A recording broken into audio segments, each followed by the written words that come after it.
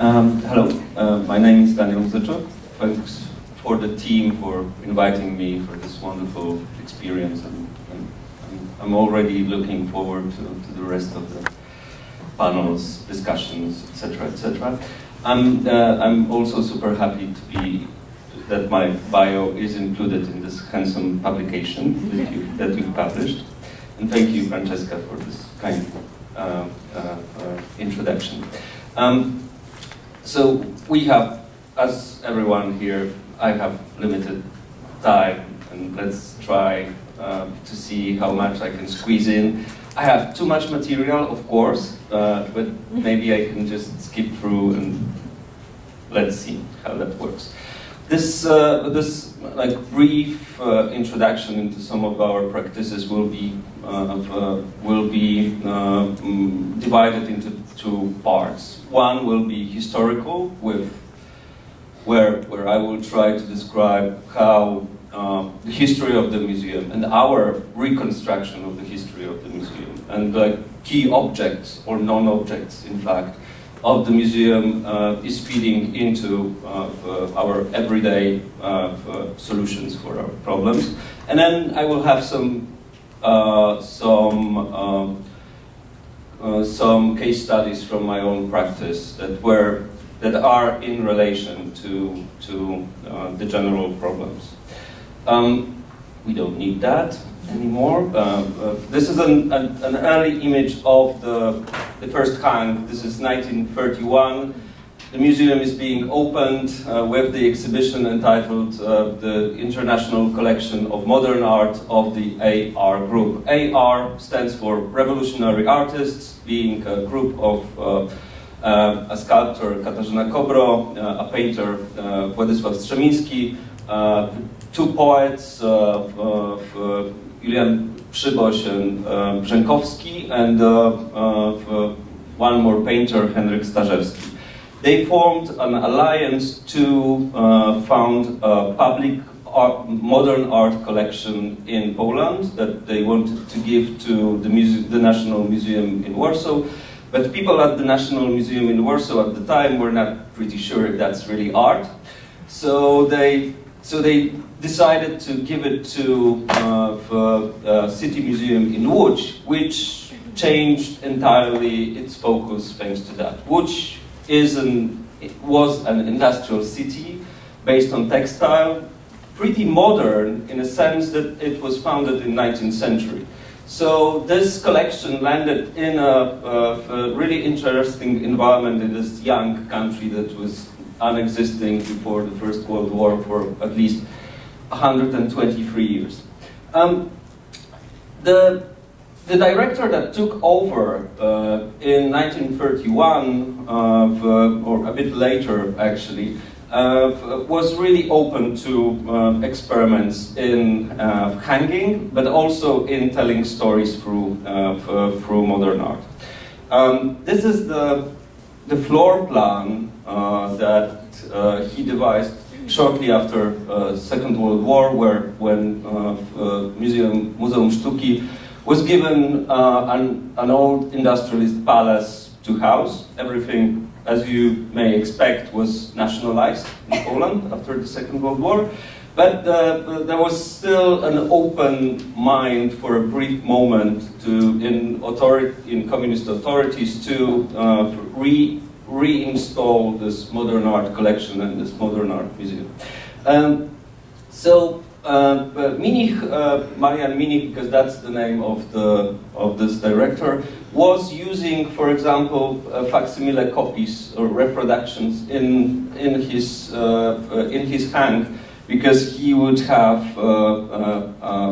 for example, a room of post-impressionism.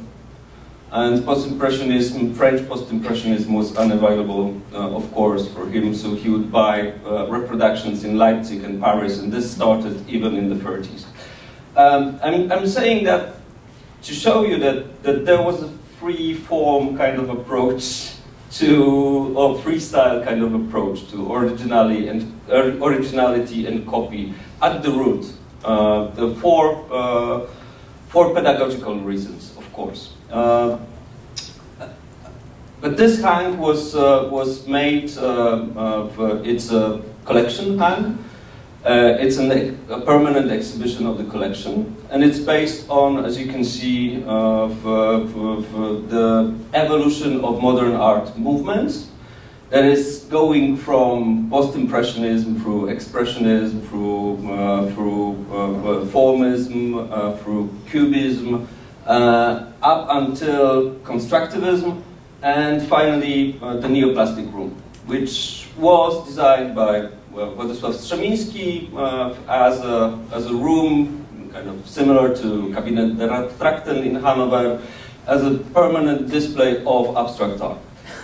Then you would have like surrealist room, which is like squammed there somewhere. It's not really important. In fact, it's a dead alley or a dead end, because this is where the thing is happening, and the thing happened, so to say.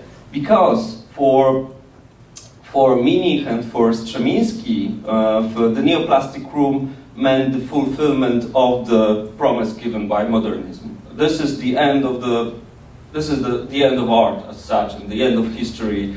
This is the moment where everything is suspended. It's a Kojèvian or Hegelian moment of overpowerment of the art itself, and like it dissolves.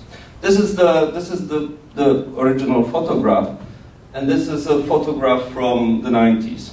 And you must know that since it was built in 1948, it was destroyed just 2 years after, because the socialist realist doctrine was introduced, and it was painted white, and historical paintings were hung in there. And in fact, the scene of painting it white is being depicted now in this last movie of Andrzej Wajda, which is about the final years of Władysław Strzemiński. The title of the film is After Images, which is connected with the whole ideas of with all of the ideas of Strzemiński. So this was a permanent room in a permanent collection of hang that was meant to be there forever, so to say. That is signifying that this is the end of art as we know, and this is the future and the past, and it's achronological at the same time, but also because of this whole history. I mean, Strzemiński dies 2 years after it's being destroyed. 8 years afterwards, in 1960, it is reconstructed, but on the basis of those black and white photographs and the memories of Marian Minich, and the director of the museum, and Bolesław Utkin, one of the students of Strzemiński. This is another discussion, the authentication of a reconstruction as such. Like, you have to use eyewitnesses to authenticate, etc., but also like being the director helps to reinstall it. Another photograph that shows you that this is, although this is pretty much fixed, but there was much experimentation in, like the hanging. Some of the pieces were included or excluded, etc. And then you'd also have, a few years ago, we did proper conservators research deeply into the walls to find out what was the original color. Because it points out to a really interesting moment that it is the original and it's not the original at the same time. Because the paint that we see is not the original, but there's the original paint somewhere underneath. So it still has this aura of being something more than just a copy. But being more than just something artificial, so to say. Artificial is not a good word to use. These are the drawings that were made by Utkin, the student of Strzemiński, when they were trying to reinstall the neoplastic room. What the conservators find out is that it was a bit, the colors were a bit less neoplastic than the recreation. Maybe because of it's 1948, the paints that were available were not perfect, etc. So maybe that's why. But as you can see, this whole shaky status of this object, non-object in fact, because it's not even in our inventory. It's not considered by the museum as the work of art, which I think is good. It's liberating rather than a solid structure of having this under conservation constantly, etc., etc. Is signifying our loose, so to say, also approach towards what's original and what's a copy. But this was really, I mean, when Jarosław Suchan, the director, who is now with us for 9 years, came, there was the second building that we have was almost done. And there was a question if we should move the neoplastic room with the collection to that room, to the new building, which was a post-industrial building.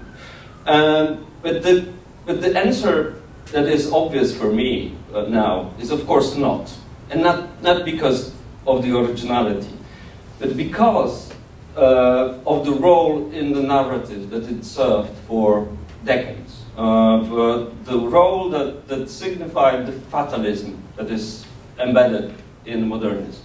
That it has to fail, so to say, that Strzemiński has to die out of pneumonia 2 years after this being, the neoplastic room being destroyed, and that every single promise given by modernism cannot be fulfilled. So the collection was liberated from this burden and moved to the new building, whereas in the old building, the hanging around the neoplastic room, in all of the rooms, was including works of art that were rather coming out of the neoplastic room than leading towards it. So, for example, this is a Daniel Buren's Kaban that was prepared to show Henryk Starzewski's work, and it was prepared in 1985 as a direct 5 minutes? No. No. Okay. Okay. So, as you can see, we're treating more the neoplastic room as a kind of procedure, because moving out the collection allowed us to speak with the works of art achronologically, so to say. To use anachronism as a matter of creating new narratives around I mean, to lose this burden again, so to say. But the burden being also intellectually compelling and being still an anchor of the whole, or the backbone of the whole thinking about what is collection and what is the role of the institution. But then being on another level, like it opens a chapter, not closes it, so to say. And in reference to that, I'll show you then just one example, not two examples, although two would be much better, of a work of reconstruction that I did together with David Crowley for a show entitled Sounding the Body Electric, that had two versions, one in Łódź and the other one in London. And the show was about the sound art practices in Eastern Bloc between 1957 and 1984. And as you can imagine, a lot of the objects were just missing, where we had just photographs, etc., etc. I don't have to speak about that because that's the point of the whole seminar. I assume that we don't have those objects. I'll move on through that. But this was a really significant moment. Through our research, we considered this being the first sound installation in Eastern Europe. We wouldn't use the notion of sound installation. You know what I mean. I just don't like it. The spatial musical composition is directly, or was directly connected with Kobro and Strzemiński because of the titles. Spatial compositions were usually the titles of the pieces of Katarzyna Kobro, her sculptural elements. And this was an environment that was created by an architect, a composer, and a sculptor in Warsaw in 1968. And it's a pretty straightforward thing. So you have a corridor with those sound booths with a speaker and a light source of different color, and each speaker reproduces different sound composed by Krause. This is like some of the original photographs.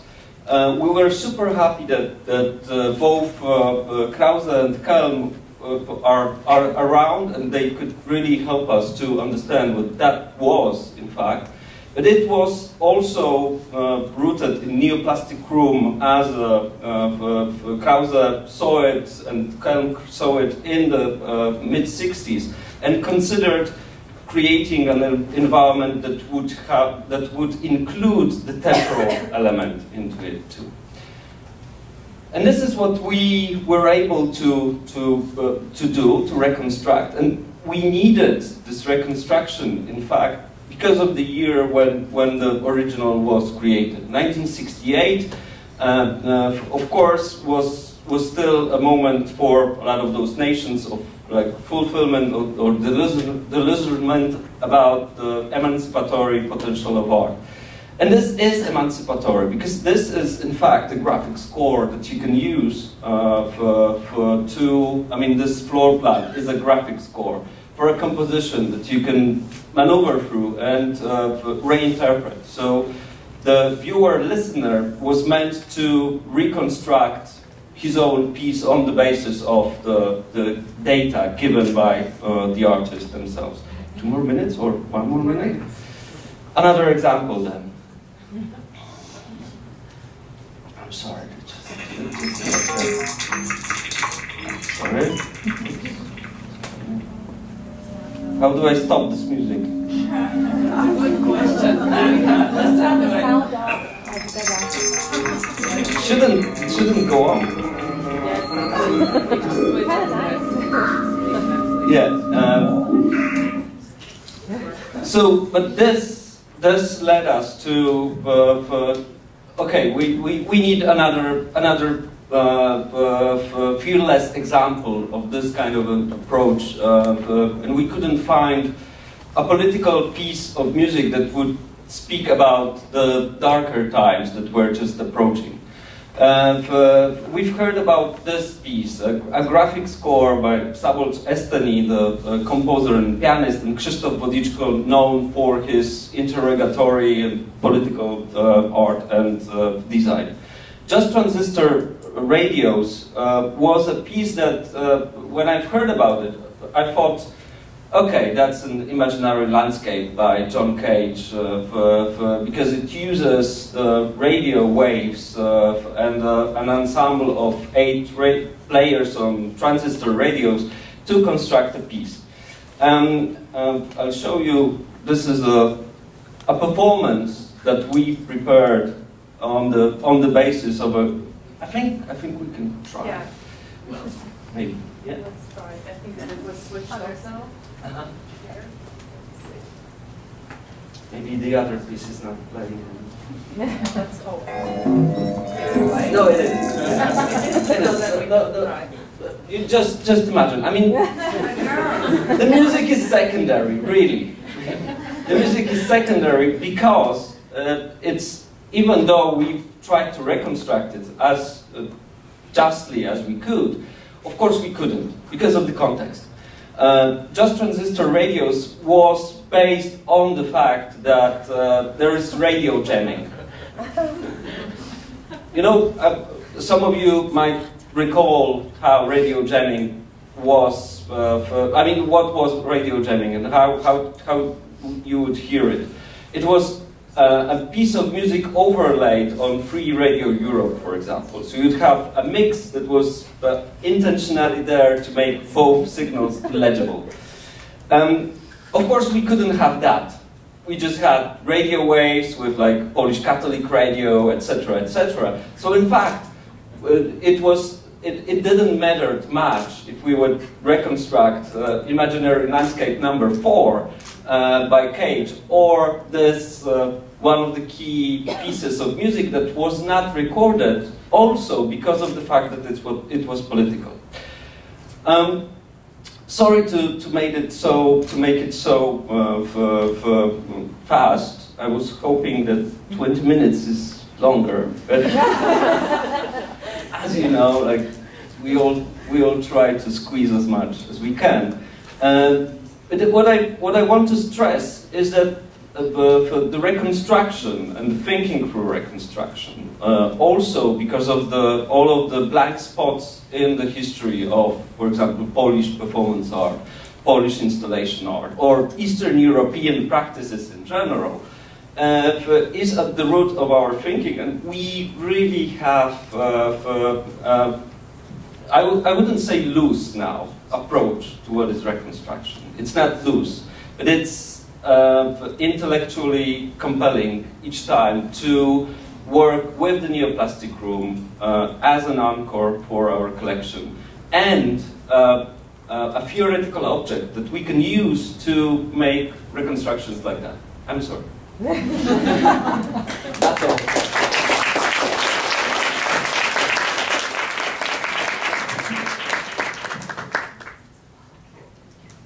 Okay, so if you want to take like one coffee or maybe one water, 3 seconds, unless you also have questions for Daniel. Yeah. I don't know, do you have questions? I'm just going to give you the time while the questions go on, if any. No. Okay, we keep everything for the discussion, which is fun. Okay, so you need a super quick break, or shall we move on? There's a question. Oh, there's a question. Great. Thank you. Sorry, maybe I did not hear, but is there any results already on the original colors of the rooms? Yeah. And yeah. any plans about it? Yeah, I mean the full reconstruction would be really expensive, but also, like, our thinking is that since he was using, Zieliński was using actually really strange paints, like something that you wouldn't use for this purpose. So we try to convince ourselves that it was a compromise from the very beginning, and hence we don't want to reconstruct it as it would have been and should have been, maybe. But on the other hand, treating it as an idea, for example, like Neoplastic Room will be reconstructed next year in 2 venues, in Muzeum Reina Sofia for Strzemiński and Kobro exhibition that Jarosław Suchan is curating, and a partial reconstruction at Vanabe Museum. We're really happy to like give this out. It's not part of the walls. It's not part of the paint. It's a theoretical object, so to say. It has to be just, but just to, or it has to be just for several elements. But I don't suppose that the actual paint is one of them. Like, you know, the original structure of the paint.